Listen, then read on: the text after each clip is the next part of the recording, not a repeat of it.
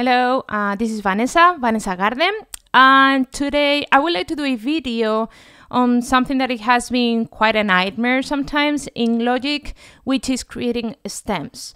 This is also related to another video that Christian Henson from Spitfire did about this topic. So thanks, Christian, for bringing this up and for all the wonderful videos that you're putting together. So let's look into this session. This is a mock-up on a piece by Paul Dukas. It's called something like L'Apprenti Sorcier, something like that. And you will see that it has a few bars only, and I have separated like different families. So we have the woodwinds, and then we have harp, and then we have the strings in different folders. The goal of this session, let's say that they ask us to submit the different families in different stems, okay? So we'll have one audio file for each of those subdivided families. So let's get into how do we route things, because it is a kind of an unusual and uncommon or untraditional or non-traditional way of doing it. So when we get here into the woodwinds, you will see that all of them are going to stereo out, and harp the same, and strings the same. I have already set up like 3 different reverbs, one for woodwinds and one for harp and one for strings. So as you can see, they use bus 1 for woodwinds, bus 2 for harp, and bus 3 for all those strings, okay? Now, I would like to route things differently in order to create those stems. So check this out. If we select, so shift and click from the first track to the last track of those woodwinds, and now we click here on the output, and then we can select a blank bus, for example, bus 4. Automatically, Logic is going to create an auxiliary that right now is called Auxiliary 4, and we're going to give it a name. So let's say that those are my woodwinds. One little thing that we need to add. So if we're sending the dry signal of those instruments to that bus of woodwinds, we have to also send the reverb to that bus 4. So everything will be going together, meaning all the individual instruments plus the reverb into that bus 4, to this auxiliary again that is called woodwinds. Great. Next. Now it will be the harp going to its own bus, and that will be bus 5, which is the one that is blank right now. We will name this as harp, and then we'll move on and we'll take all our strings and put it into another bus that is going to be bus number 6. Great. Let's see, so this will be called strings. Perfect. Now, remember that we have to also change our harp reverb and the strings reverb. Perfect. Once we are on this stage, if you want, we can color things a tiny bit differently so we don't get confused. Great, excellent. The trick here will be, so if we want this to be bounced out, check this out. The first thing that has to happen, so step number 1 will be to have all those auxiliaries and put those into this tracks view. There's a shortcut that you can use, which is Control-T, or you can just select the 3 of them. In this case, right-click into these tracks and then create track. Excellent. Let's put those on the bottom of the session, just to make sure that those are our stems.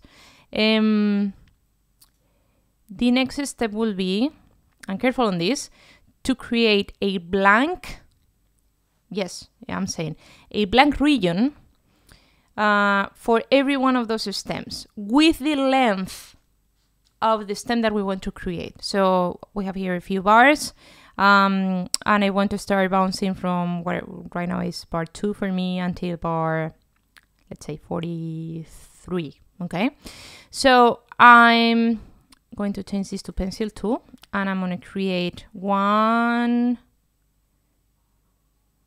region that goes from here to here, for example. Great. Then I'll do the same for the next one, and I'll do the same for the next one. You can do it manually, or you can just option and drag these and then rename it with the name of the track. And you can do that by doing Shift Option N. So it takes the name of your track. So right now I have 3 empty regions called woodwinds, harp, and strings that they are kind of like in the tracks of those auxiliaries that I have created. And you will be thinking, wait a sec, you're putting blank regions into auxiliaries? Yes. And that's why I said that it was not a non-traditional method, okay? So check this out. If I select these 3 regions and I go to File, and then I go to Export 3 regions as audio files, this is the beauty part of this method, which is I'm selecting my format, WAV 24. Bypass effects, I don't want that. I can include the audio tail in case, I know that there is some audio tail happening, if that's the case. In case it has some volume or pan automation, you can also click this. I do not want to normalize it. And let's say that you're also kind of working on an episode of a TV show. So instead of waiting for the whole hour to do it on real time, you can use this method by those blank regions and do it offline. The other good news is you can personalize the way you name things. This method is actually really similar to the one on Cubase, where you can do a batch export of stems. So we're gonna kind of work similarly to that. We're gonna customize this field that is called custom, and we're gonna put it let's say that this is my Ducas, so I know that's that projects, and then underscore, and then it will be giving the name of that region that we put here. So that's really it. Now if I click on export, just on its own is gonna do woodwinds and harp and strings.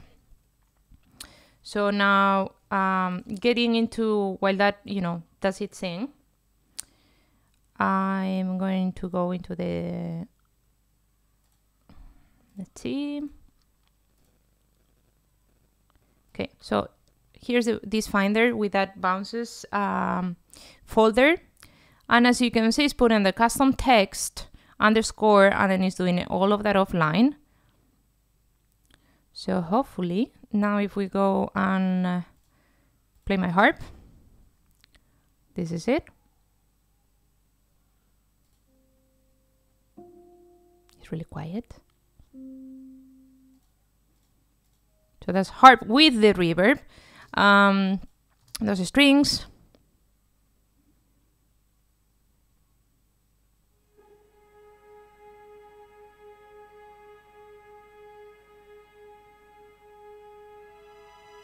Okay.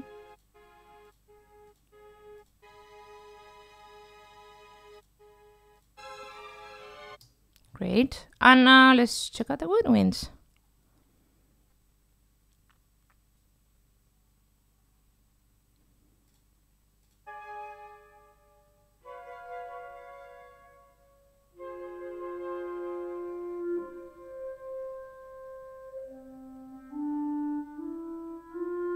Now the oboe. And now the flute.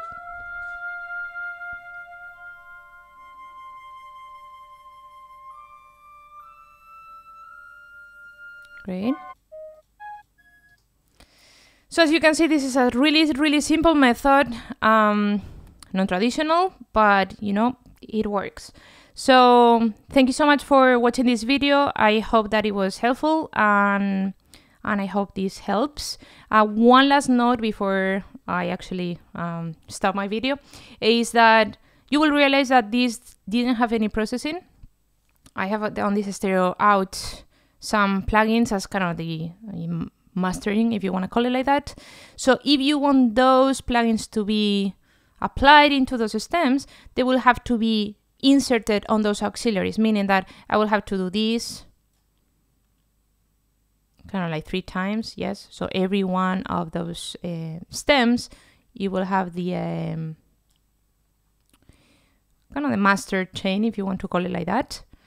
And on in this case, you don't want to bypass those plugins, because that's kind of your mastering chain. So you have to kind of like do it 3 times on this case, because I had three stems. Okay. So doing that, and then you can use exactly the same method to export. Okay. So again, I hope it was helpful. Thank you so much for watching. Bye.